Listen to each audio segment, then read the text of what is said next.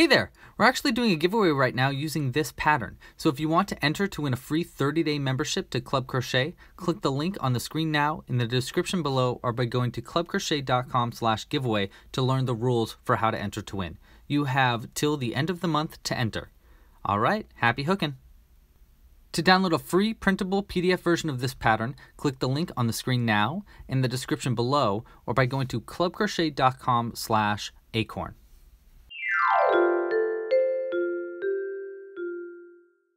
Hey, how's it going? I'm Louie, and in this video I'm going to be showing you how to crochet a little tiny acorn, kind of like an amigurumi acorn. I should make one with eyes and a mouth or something. I also made this using very tiny thread to make a little itsy bitsy one that I think I'm going to use for earrings or a necklace or something for my girlfriend. Alright, so for this pattern you're going to need the following materials. Because I want to actually show you how to crochet this and it's difficult to show you using this thread, I'm using all worsted weight yarn in colors brown and dark brown. Because I'm using all worsted weight yarn, I'm using a size G 4mm crochet hook. You'll also need a darning needle to sew in the ends and to sew the top onto the bottom. I like using a little crimped end like this. It makes it a little bit easier. You also need a pair of scissors, some stuffing, and yeah. Well, without further ado, let's get hooking. Okay, so first we're going to be making the bottom of the acorn. So you want to start by cutting a decent amount, I guess like that's probably actually good enough. So not too much of an extra thread of your brown yarn. We'll put that to the side. We'll come back to that. We're going to use it to make a little tip on the end of the acorn. Okay. So with your brown yarn, we're going to do the magic loop method. You can also start with the chain 2 method if you feel more comfortable with that. And we're going to do, there we go. All right. For round 1 of the bottom of the acorn, we're going to single crochet 6 times into the second chain from the hook or into the magic loop. 3, 4, 5, and 6. All right, and then we're just gonna tighten. Oh wait, let me count. 1, 2, 3, 4, 5. Oh, there we go. 6. That's why you should count before you close this up. All right, so now we can close this guy up. Okay. Now for round 2, we're going to be working in the round, meaning that we won't turn around actually for this entire pattern. So we're going to count back 1, 2, 3, 4, 5, 6. We're going to start in this first single crochet that we made right here. And for round 2, we're going to be doing a single crochet into the first stitch. There we go, we just did that. And then an increase into the next stitch right here. And I'm working around this tail end just to hide it in. Okay, single crochet and then increase. We're going to repeat that 3 times total. So let's do that again. We did our single crochet and then increase. Let's do it again. We're doing a single crochet and then an increase, meaning 2 single crochets into the next stitch. There's our second repeat, and here's going to be our third. This is going to bring you up from 6 stitches to 9 stitches around. Oops, lost the loop there. Okay, that's going to be the end of round 2. For round 3, we're going to be doing a single crochet into the first 2 stitches. We got 1, 2, and then an increase into the next stitch. 3 and a 4. And we're going to repeat that 3 times total. So we're doing 2 single crochets and then an increase 3 times total. So let's do it again. Single crochet, and then an increase. Okay, we need one more repeat of that. And this is going to bring you up from 9 stitches to 12 stitches around. So we got 1, 2, and then our increase. Okay, so now you should have 12 stitches around. I'm just going to cut this tail end to get it out of the way, so we don't have to worry about it. Okay. For the next 3 rounds, that's rounds 4, 5, and 6, 3 rounds total, you want to do a single crochet into each stitch around. There should be 12 stitches per round, so just do a single crochet all the way around for 3 rounds in a row. Okay, so that's going to be the last stitch.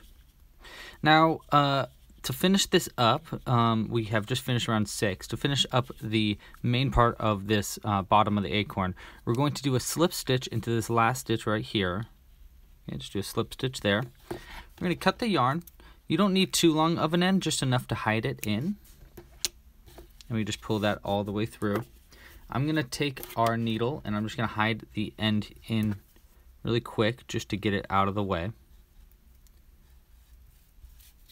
To hide the end in, we're going to go into the back of the next stitch right here. Okay. And then down through the top of the last slip stitch. So here's the last slip stitch. We're going to go down through these 2 loops and then out through and hide it in a couple of stitches on the body. See, so there you go. I'm just hiding it into just a couple stitches. You don't really need to hide it too much. This is all going to be covered by the top of the acorn anyhow. We can cut the end pretty close. I'm not too worried about it coming unraveled. Now, the last thing you want to do for the bottom of this acorn is we want to make a tip on the end. So what we're going to do is we're going to take that extra thread that we cut off in the beginning. I guess you could have cut off after you stitch it together like this though as well. Thread on a needle, and we're going to exit from one side of the center. See, so I'm not coming straight through the center, but through a stitch to the side of it. And we're going to do what's called a bullion knot. So to do a bullion knot, we're going to take our needle and go around from where you came out of the piece. We're going to wrap this needle around it 3 times. 1, 2, and 3. Okay? You want to keep that end pulled up away from the piece. Now you want to take the needle and go back into the piece from across from the center. Okay, so across to the other side. Let's go like right here. Okay. We're going to pull this needle almost all the way through, so just the end is there. And we're going to make sure that each of these 2 ends are tightened. So here's the end of the one side. And here's I'm pulling from the inside of the piece as well. I'm just pulling that so that knot stays really tight. I'm going to pinch the knot and I'm going to pull the needle through. And I'm just pulling that yarn all the way through. Now I can pull the needle out a little bit so I can shape this knot to be better formed. We're just going to pull it a little bit tighter. You don't want to pull it too tight because then it just kind of becomes this weird, like, kind of strange knot. So I like to just pull it out and kind of just shape it into a little ball. Yeah, it looks pretty good. Yeah. Now I'm going to take these 2 ends and pull it close in. You can see that kind of makes a little nub on the end there. We can take these 2 ends and we'll just double knot it on the inside. You can double knot it relatively tight. Again, you probably don't need to double knot it too tight because I don't think it's going to go anywhere unless you're really trying to pull it off. Okay. There we go. And you can see we got that little nubbed end there. Just to really sell that it's the bottom of an acorn. Now we can cut these 2 ends. And we'll put this bottom part to the side and we'll make the top. For the top, I'll be using a darker brown yarn. We're going to start by making the stem actually. So for the stem, we're going to take our dark brown yarn. You can use any color, of course. And we'll make a slip knot. And we're going to start by chaining 5. 1, 2, 3, 4, and 5. There's our 5 chains. Now we're going to go work into the back of these chains. So we're going to turn this chain around so we can see these little spinal like back loops there. You can see them. And we're going to take our crochet hook. We're going to skip the first one and go into the second stitch right here, that second back loop. And we're going to do a slip stitch into that back loop. So we're going to yarn over and pull that through and pull that loop through the loop on the hook like that to make a slip stitch. Okay? And we're going to continue doing slip stitches in the next 3 stitches. So we're doing a slip stitch 4 times in a row. So here's the next back loop. Do a slip stitch, another back loop, another slip stitch, and here's the last back loop right here, and our last slip stitch. There you go. And you can see it makes kind of a natural curve as you go. All right, so we're going to cut the yarn, and we'll just chain 1 with this end and pull it all the way through. We're going to sew this onto the top of our acorn. So for the top, we're going to make a magic loop again. You can use the chain 2 method if you feel more comfortable with it. Sometimes it's hard to get that magic loop off the finger. All right, and we're going to start just like the bottom of our acorn. We're going to do 6 single crochets into the magic loop or into the second chain from the hook if you're working with the chain 2 method. 3, 4, 5, and 6. Okay, I'm going to pull this a little tighter.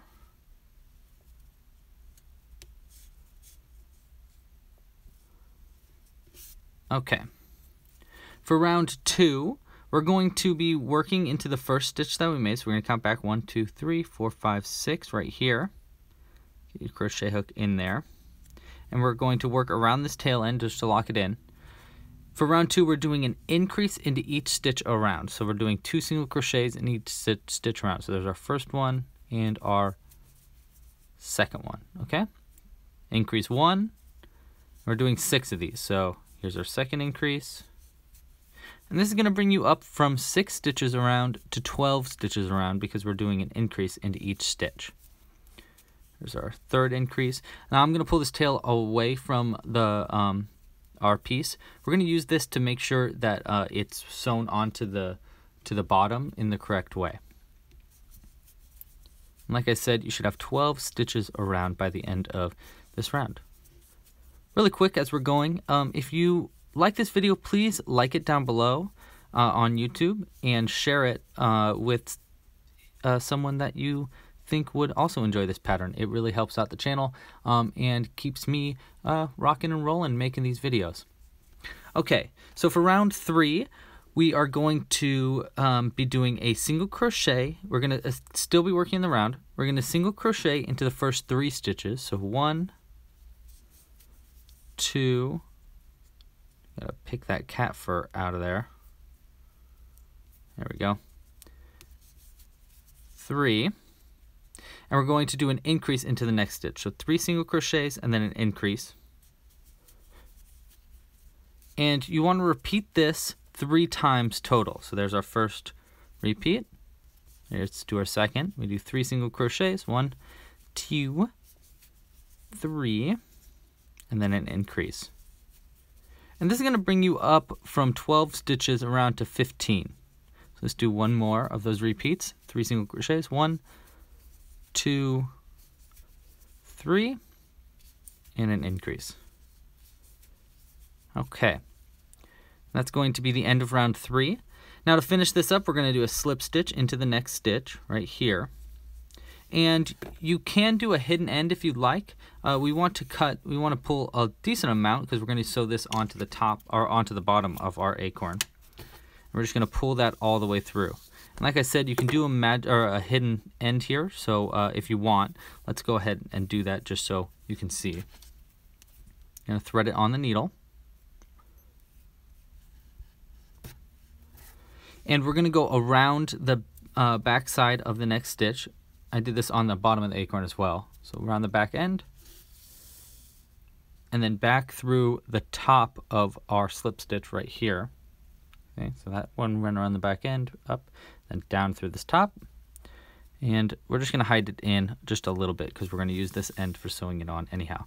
And don't pull it too tight or it'll mess up that hidden end. Okay, now before we sew this on, we need to add the top of our acorn. So here's how I do that. We're going to take the outside curve end right here and thread that on a needle. Okay, and we're going to take this and place it right in the center of our stitch there. And you want to pull it tight enough so that that little knot pops through the back. Then we're going to thread the other side of the top of the stem and just pull it through a stitch that's directly adjacent to that that center. Okay, and the same thing, you want to pull it enough so that that knot pops on through. And we're going to take these two ends and we can just double knot them on the inside. 1 and 2.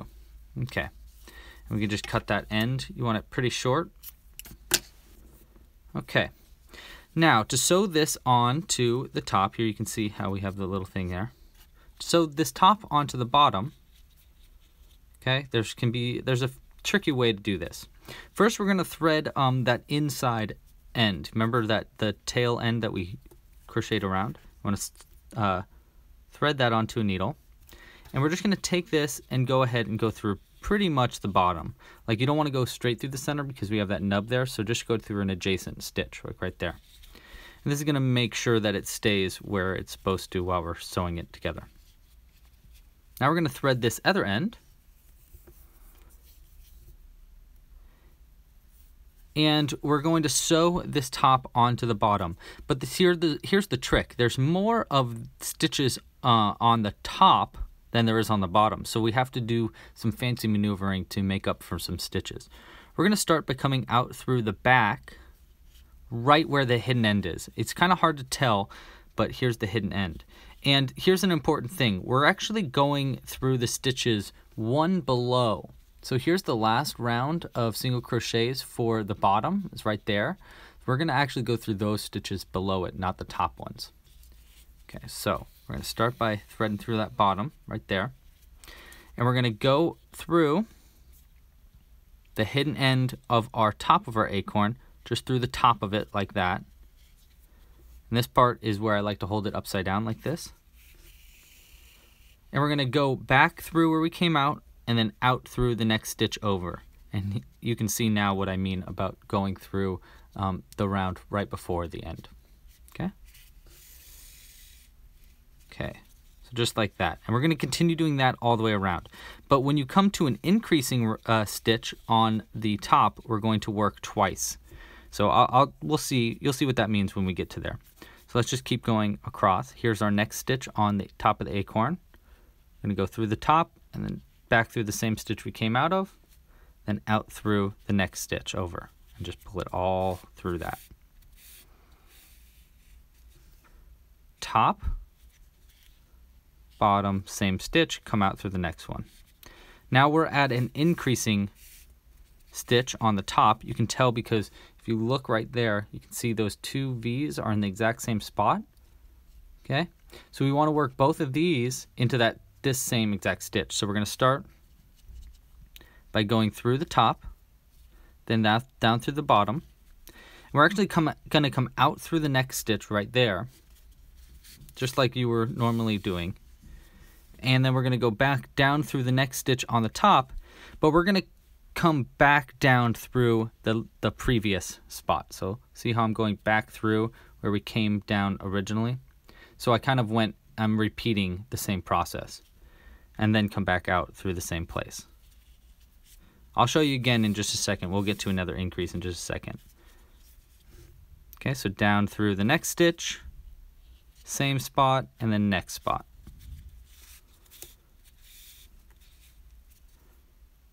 Okay, next stitch, same spot, next spot. And this is kind of fun. You could leave this unstuffed also and just hide little notes in there. When I was in high school, I used to do that with everything that I made. I would hide notes in them. Okay. All right, so here's our next increase. Again, you can see these two single crochets in the same spot. Here's not an increase. There's one single crochet, two in this one. You can see both these V's right here. We're going to go down through this next stitch, and we're going to do like we normally were, down and then out through the next spot. But this next one right here, we're going to go down through the previous spot right there, and then out through the next spot again. Okay. If you have any questions about that, let me know in the comments. I'll try to clarify if you'd like. Okay, so now before I continue on sewing this on anymore, let's go ahead and stuff this a little bit, because it's going to be more and more difficult to stuff it as we go further along. I like this crochet hook because it has this little rubber end. It helps me stuff it in. You don't obviously need too much stuffing. That's probably enough. Okay. You just want to stuff it in a little bit. You don't want to overstuff it. You don't want the stuffing to like show through. Just enough, like that. You could also stuff it with like catnip or something if you want to make it a toy. But this acorn's looking pretty good, actually. Okay, let's keep rocking and rolling. Okay, so see what I did here is I pull it tight so I know what the last stitch I went into was. Here's the last stitch I went into. And if I pull tight, you can see it getting pulled away. So that means that this is the next stitch to go down through.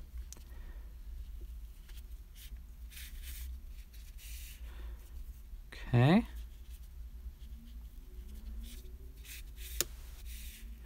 And here we have our final increase.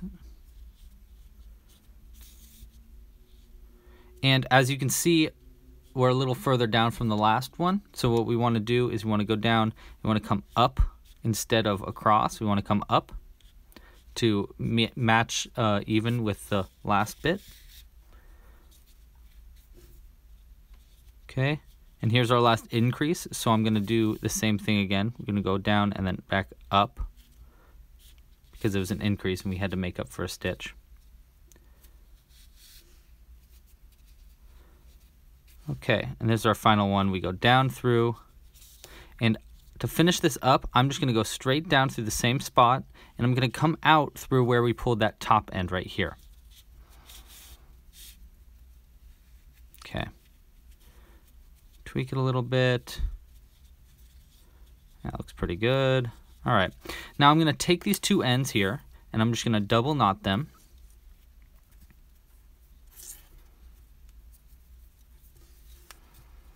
Cut the end relatively close, like right there, and then take the back of our needle and just stuff that end back in like that. All right. Okay, and that's how to crochet an acorn. If you like this video, please like it down below, share it in any crochet groups that you kind of like, or with any friends that you think would enjoy this video. Yeah, thanks again for watching. Pasta la pizza. You can check out more similar videos around here, and happy hooking. Bye.